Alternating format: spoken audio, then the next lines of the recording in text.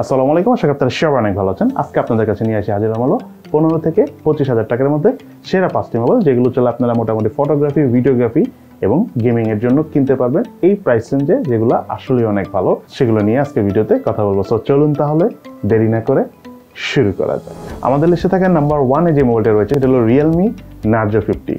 এই মোবাইলটির ব্যাপারে কথা বলার আগে চলুন আমরা জেনে নিই মোবাইলটার কনফিগারেশনে কি রয়েছে। মোবাইলটি রয়েছে 6.6 ইঞ্চি সাইজের IPS LCD প্যানেলের ডিসপ্লে, সাথে রয়েছে 120Hz রিফ্রেশ রেট। প্রসেসর হিসেবে রয়েছে MediaTek Helio G96। রিয়ার প্যানেলে রয়েছে 50 মেগাপিক্সেলের ট্রিপল ক্যামেরা সেটআপ, ফ্রন্ট প্যানেলে রয়েছে 16 মেগাপিক্সেলের সেলফি ক্যামেরা। RAM হলো 4GB LPDDR4X ক্যাটাগরি, স্টোরেজ হলো 64GB UFS 2.1 ক্যাটাগরি। ব্যাটারি হলো 5000 mAh এবং সাথে রয়েছে 33 ওয়াটের চার্জার, এবং এই মোবাইলটার প্রাইস হলো 18,490 টাকা। এর সাথে ভ্যাট যুক্ত হতে পারে, কারণ গভর্নমেন্টের সাথে এটা নিয়ে মোবাইল কোম্পানি কথা চলতেছে। যদি ভ্যাট যুক্ত হয় আজকের ফোনের আজকের ভিডিওতে যতগুলো ফোন নিয়ে কথা বলবো প্রত্যেকটা ফোনের প্রাইসের সাথে হতে পারে এক্সট্রা ভ্যাট যুক্ত হবে, যদি গভর্নমেন্ট ডিক্লেয়ার করে ফাইনাল করে থাকে। দেন যে কথাটা বলতে চাচ্ছি, এই Narzo 50 ফোনটা কেন আমরা সিলেক্ট করেছি, যেটা হলো 120Hz রিফ্রেশ রেট, যদি IPS LCD প্যানেলের ডিসপ্লে, বাট প্রাইস হিসাবে যদি আমি থিঙ্ক করি গেমিং এর জন্য খুবই ভালো। বাট যদি আপনি গেমিং প্রায়োরিটি দিয়ে এই ফোনটা কিনেন তাহলে ট্রাই করবেন 6GB RAM 128GB স্টোরেজের ফোনটা কেনার জন্য। সেটার প্রাইস অবশ্য 22,000 টাকার মতো, আর ভ্যাট সহ হয়তো আরও কিছু টাকা অ্যাড হবে।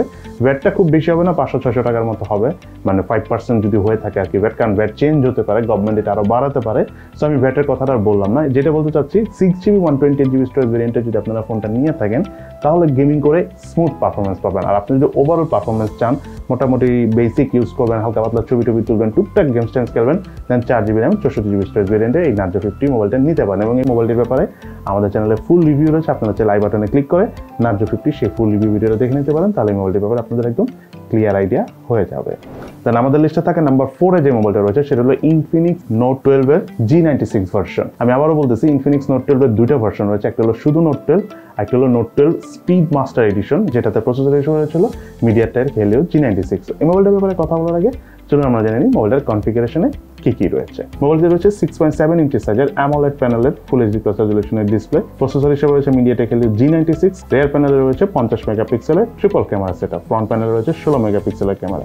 RAM হলো 8GB LPDDR4X ক্যাটাগরি, স্টোরেজ হলো 128GB। ব্যাটারি হলো 5000 mAh এবং মোবাইলটার সাথে রয়েছে 33 ওয়াটের চার্জার, এবং এই মোবাইলটার রাইট না অফিসিয়াল প্রাইস হলো 20,299 টাকা, অর্থাৎ 20,300 টাকা। সাথে ভ্যাট থাকলে সেটা হয়তো আরও কিছু টাকা যোগ হবে। বাট যেটা বলতে চাচ্ছি, AMOLED প্যানেলের ডিসপ্লে, মোটামুটি গেমিং পারফরমেন্স, সেই সাথে আপনারা যারা বেসিক ইউজ করেন ডিসপ্লেতে, যারা অনেক মাল্টিমিডিয়া কনজিউম করে থাকেন তাদের জন্য এই ফোনটা খুবই ভালো একটা ফোন। ইভেন এই ফোনটার ক্যামেরা পারফরমেন্সও কিন্তু ওভারঅল ভালো। বাট এইটা মেইনলি গেমিং যারা পছন্দ করেন আর মিডিয়া ভিডিও যারা অনেক দেখে থাকেন তাদের জন্য এই ফোনটা একদম গুড চয়েস 20,000 টাকা প্রাইস রেঞ্জের মধ্যে। সো আপনারা যারা ভিডিও বা গেমিং করেন তারা নিতে পারেন। আরেকটা বিষয় হলো, এই ফোনটার আরেকটা বেস্ট সাইড হলো যে রাইট নাও যে ফোনগুলো রয়েছে কনফিগারেশন অনুযায়ী সব ফোনের দামে অনেক বেড়ে গিয়েছে। সো 8GB RAM ভেরিয়েন্ট হিসেবে থিঙ্ক করলে, এবং এটার পাশাপাশি ফোনটাতে কিন্তু ভার্চুয়াল র্যামও রয়েছে। সো ওভারঅল সব দিক বিবেচনা আসলে এই ফোনটা আমরা নাম্বার 4 সিলেক্ট করেছি। এবং এই মোবাইলটার ব্যাপারে যদি আপনারা আরও বিস্তারিত জানতে চান তাহলে আই বাটনে ক্লিক করে Infinix Note 12 G96 এই মোবাইলটির ফুল রিভিউ ভিডিও দেখে নিতে পারেন। দেন এই মোবাইলটির ব্যাপারে আপনাদের আরও ক্লিয়ার আইডিয়া হয়ে যাবে।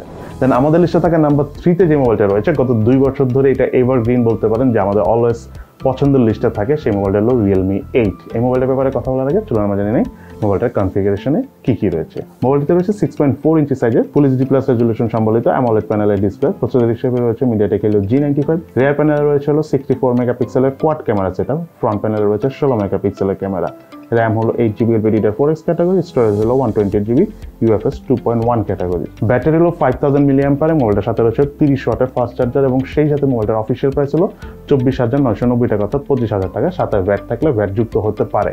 যাই হোক, বলতে চাচ্ছিলাম যে এই ফোনটা মেইনলি কেন সিলেক্ট করেছি, আপনারা যারা মোটামুটি ফটোগ্রাফি করেন তার পাশাপাশি হালকা পাতলা গেমিং করেন, হালকা পাতলা না, প্রাইস হিসাবে বেশ ভালো লেভেলের যারা গেমিং করেন আর অফিসিয়াল ফোন কিনতে চাচ্ছেন তাদের জন্য Realme 8 নির্দ্বিধায় একটা গুড চয়েস। এই ফোনটা আমাদের বাসায়ও আছে, লং টাইম ধরে আমি এটা ইউজ করেছি। সত্যি কথা বলতে সব ফোনেরই ভালো দিক খারাপ দিক কিছু না কিছুই থাকে, বাট স্টেবিলিটি ইজ ইম্পর্টেন্ট, যে আপনি স্টেবল পারফরমেন্স পাচ্ছেন কিনা। সেই দিক থেকে Realme 8 মোবাইলটা আমার কাছে অনেক স্টেবল মনে হয়েছে, এবং দ্যাটস আসলে আমরা সবসময় ফোনটা সিলেকশনে রাখতাম বেস্ট ফোনের দিকে, এবং এবারও রেখেছি। এবং এই মোবাইলটার ব্যাপারে যদি আপনারা বিস্তারিত জানতে চান তাহলে অবশ্যই আই বাটনে ক্লিক করে Realme 8 মোবাইলটার ফুল রিভিউ ভিডিও দেখে নিতে পারেন। দেন এই মোবাইলটার ব্যাপারে আপনাদের আরও ক্লিয়ার আইডিয়া হয়ে যাবে। দেন আমাদের লিস্টে থাকা নাম্বার 2 তে যে মোবাইলটা রয়েছে সেটা হলো রিয়েলমির আরেকটা ফোন Realme 9 Pro 5G। এই মোবাইলটার ব্যাপারে একটা কনফিউশন অনেকের মধ্যে কাজ করে যে Realme 8 নিব না Realme 9 Pro 5G নিব। একটা জিনিস আপনাদেরকে বলে দিই, Realme 9 Pro 5G যখন অফিসিয়াল আসবে সেটার প্রাইস হবে 30 থেকে 32,000 টাকার মতো, বা 30,000 টাকার আশেপাশেই হবে।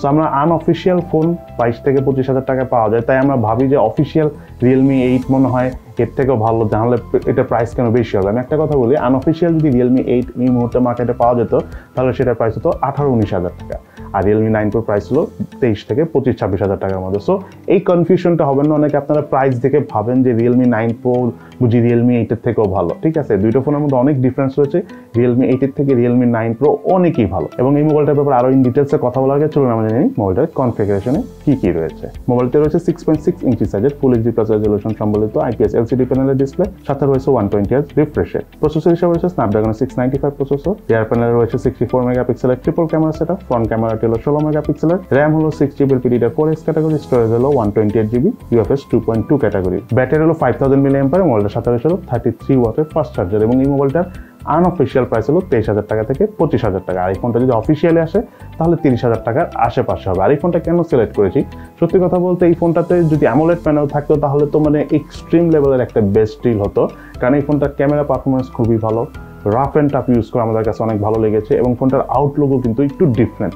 সো সব দিক বিবেচনা আসলে ফোনটা আমাদের কাছে খুব ভালো লেগেছে, আর ডিসপ্লে সাইজ অনুযায়ী খুবই হ্যান্ডি মনে হচ্ছে আমাদের কাছে। সো ওভারঅল আসলে এই ফোনটা আমরা সিলেক্ট করেছি এবং এটা বেশ স্টেবল পারফরমেন্সও পেয়েছি। এবং আপনারা যারা এই মোবাইলটির ব্যাপারে আরও বিস্তারিত জানতে চান Realme 9 Pro 5G, তাহলে আই বাটনে ক্লিক করে এই মোবাইলটির ফুল রিভিউ ভিডিও রয়েছে আমাদের চ্যানেলে, সেটা দেখে নিতে পারেন।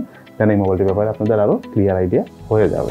দেন আমাদের লিস্টে থাকা নাম্বার 1 যে মোবাইলটা রয়েছে সেটা হলো Poco X4 Pro 5G মোবাইলটি। সেম এই ফোনটার আরেকটা নাম রয়েছে, সেটা হলো Redmi Note 11 Pro 5G global version. এটা আপনারা মনে রাখবেন, দুটো ফোন সেম ফোন। এই মোবাইলটার ব্যাপারে কথা বলার আগে চলুন আমরা জেনে নিই মোবাইলটার কনফিগারেশনে কি রয়েছে। মোবাইলটিতে রয়েছে 6.67 ইঞ্চি সাইজের ফুল এইচডি প্লাস রেজোলিউশন সম্বলিত অ্যামোলেড প্যানেলের ডিসপ্লে, সাথে রয়েছে 120Hz রিফ্রেশ রেট। প্রসেসর হিসেবে রয়েছে Snapdragon 695, রিয়ার প্যানেলে রয়েছে 108 মেগাপিক্সেলের ট্রিপল ক্যামেরা সেটআপ, ফ্রন্ট প্যানেলের ক্যামেরাটি হলো 16 মেগাপিক্সেলের, RAM হলো 6GB LPDDR4X ক্যাটাগরি, স্টোরেজ হলো 128GB UFS 2.2 ক্যাটাগরি, ব্যাটারি হলো 5000 mAh, মোবাইলটার সাথে রয়েছে 67 ওয়াটের ফাস্ট চার্জার। এবং এই মোবাইলটার আনঅফিসিয়াল প্রাইস হলো 22,000 টাকা থেকে 24,000 টাকার মধ্যে। সত্যি কথা বলতে এই ধরনের কনফিগারেশনের কোনো ফোনই আসলে এই প্রাইস রেঞ্জে পাওয়া যাচ্ছে না। জাস্ট আনঅফিসিয়াল দেখে এই ফোনটা আমরা এই প্রাইস রেঞ্জে পাচ্ছি। আর আনঅফিসিয়াল ফোন কিনে নিয়ে কোনো প্রবলেম নেই, মানে আগে যেটা ছিল অফিসিয়াল ফোন মানে যে ওই ফোনগুলো আপনি কোনো ঝামেলা হবে না, আনঅফিসিয়াল ফোন মানে অনেক ঝামেলা হবে, এরকম কোনো কিছুই নেই। বাট যেটা বলতে চাচ্ছি, এই ফোনটা অ্যামোলেড প্যানেলের display, 120Hz refresh rate. Redmi Note 11 Pro 5G মোবাইলটা কিন্তু আমরা বান্দরবন নিয়ে গিয়েছিলাম, এটা আমি অনেক লং টাইম ইউজ করেছি, অনেক ছবি তুলেছি, এটা ক্যামেরা পারফরমেন্স অনেক ভালো লেগেছে, গেমিং পারফরমেন্স অনেক ভালো। এটার জাস্ট একটা বিশাল ল্যাকিংস আছে, সেটা হলো এই Snapdragon 695 প্রসেসর দিয়ে 4K তে ভিডিও শ্যুট করা যায় না। এছাড়া এভরিথিং ইজ ওকে। এমনি তো ভিডিও শ্যুট করার জন্য আসলে আপনাকে আরও অনেক ভালো মোবাইলগুলো নিতে হবে, বাট নর্মালি ক্যামেরা পারফরমেন্স বলেন, গেমিং পারফরমেন্স বলেন, ডিসপ্লে পারফরমেন্স বলেন, এক কথায় 22 থেকে 24,000 টাকার মধ্যে দুর্দান্ত একটা ফোন।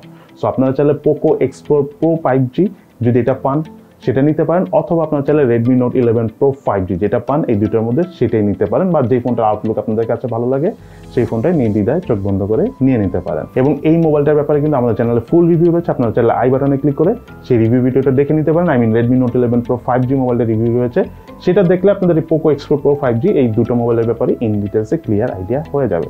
সো এই হলো আমাদের আজকের ভিডিও। এই 15 থেকে 25,000 টাকার মধ্যে আজকের ভিডিওতে দেখানো 5টি মোবাইলের মধ্যে কোন মোবাইলটি আপনাদের কাছে সবচেয়ে বেশি ভালো লেগেছে সেটা কিন্তু অবশ্যই ভিডিও নিচে কমেন্ট করে জানাবেন। তো সবাই ভালো থাকেন, সুস্থ থাকেন, ইনশাআল্লাহ দেখা হবে ফিউচারে।